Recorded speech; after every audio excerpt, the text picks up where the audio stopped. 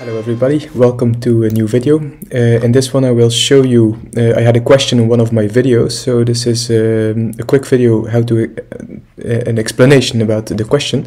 The question was how to create like equal height posts on an archive. I have done a video about this a little bit similar with the related posts, like with a single post. If you click on it, you go down, you have some related posts. I showed you something that you could do to make those equal height, so you can check that out if you want to. This one is going to be about the archive page itself, where you want to create like the read mores to align at the bottom.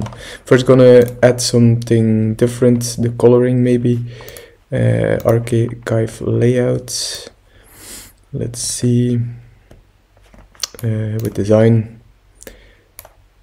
Let's just make a little different background, maybe so we can see a little bit clearer how far the boxes go.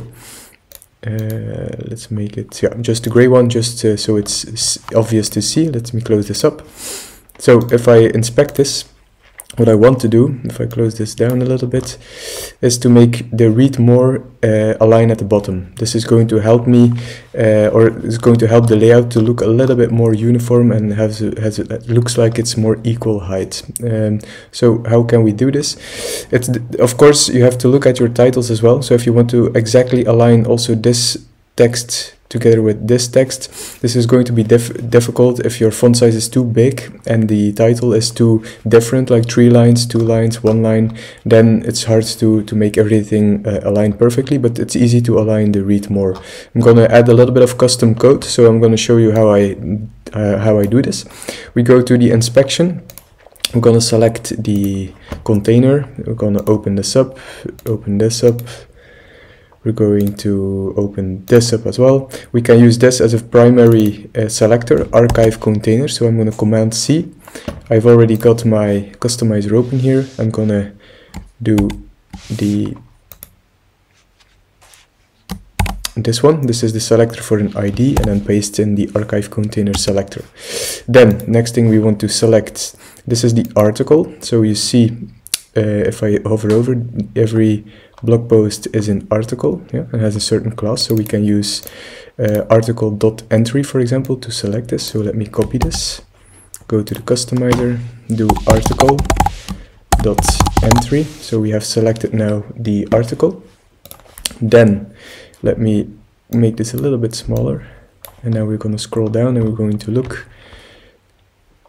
If I select this one, you see this is the whole, like the grayish color. This is the box that we have now selected. Yeah. So then inside of this box we have a link, and this is the image. You see now it's, if I hover over, it's the image, and then we have the entry content wrap. This is this one. Yeah. So it's something we have to do with this entry content wrap. You see it does not come completely to the bottom of the container. You see you have a little bit of space in between. So I have selected my entry content wrap here, and you see that it does not align completely with the bottom of the container of the article.